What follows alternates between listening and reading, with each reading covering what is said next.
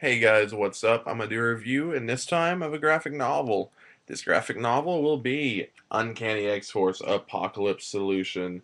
This is the first story arc of the Rick Remender run that is still currently going on, and it's still currently awesome. From that statement alone, you can probably guess that this is a book that I love. I want to review it because I don't see too many reviews of a lot of the Uncanny X-Force stuff, and I want to add to that because this is a book that people really should be reading. Now, the main idea of the story is the Uncanny X Force are a team of people, for those who don't know, that handle stuff that the normal X Men can't or won't. The dirty stuff, dirty deeds, if you will. This is them. Now, in this run, it is Deadpool, Wolverine, Archangel, Psylocke, and Phantom X, which are made of a bunch of characters I normally don't really care too much about, but Remender makes you care about them in his whole run, and this is a great place to start because it's the beginning. So anyway, the main idea of the story is that Apocalypse is back, and they have to kill him. Only problem is he's been resurrected as a kid. Pretty good idea, right? Executed excellently. The art in this book, just to if I can find an example of how amazing this artwork can be, I will. It's just beautiful. That's all you can really say about it because it's just some incredible, incredible, beautiful artwork that I love. Apocalypse there, sitting looking awesome.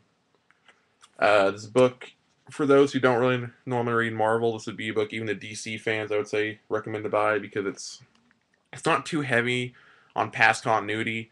Even though if you have read a lot of the X Men and X Force stuff, it just adds a bunch to it. But if you don't know any of the history, I'm pretty sure you can read this and know exactly what's going on. Now, there is really not too many bad things in this book. I would say most of the issues I really love, most of everything I love, even the Four Horsemen who are on the back here are very interesting incarnations of the Four Horsemen. For those who don't know, there have been several different Four Horsemen through various universes, dimensions of Apocalypse's. They're mainly Apocalypse's main force. They are his right hand men, and totally awesome, or depending on what version you read, could be terrible.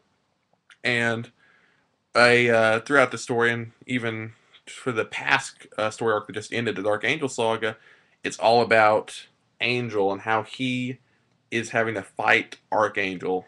And for those who don't know, Archangel is pretty much his second half. If he's bipolar, it would be his second part of him, and it's a seed that Apocalypse planted deep in him a long time ago.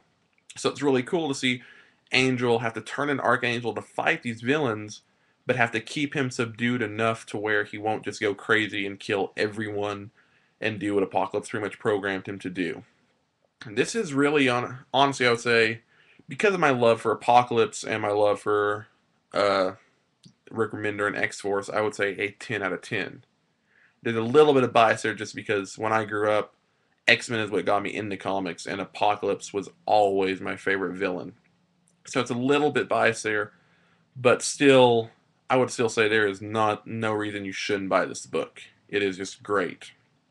Without spoiling too much, like I said, Apocalypse is a kid, and the big thing is, should they kill him? And when they all find out he's a kid towards the end of the book, there are some great moments there with Angel fighting himself to kill him, trying to convince himself, should he, shouldn't he, what will happen if he continues to exist, and just all kinds of things.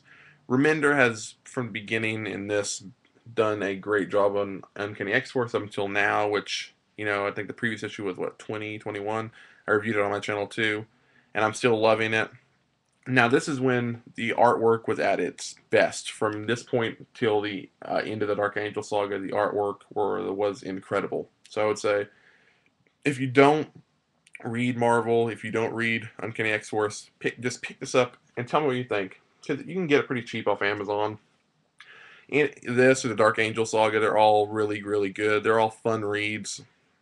Like I said, for someone who mainly reads DC, except for a few exceptions, this is one of the best things I've read in a while.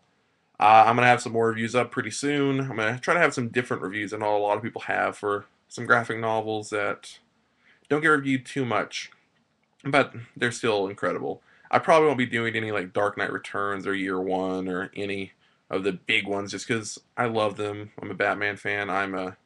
Or even like a lot of the classic X-Men Age of Apocalypse and stuff like that. I probably won't review on this channel just because I'll tell you right now, I love most of that stuff just because of who I am. I may do one or two, but if there's any graphic novels or any comics you want me to review that I'm not currently doing, leave a comment, like it, subscribe, do whatever.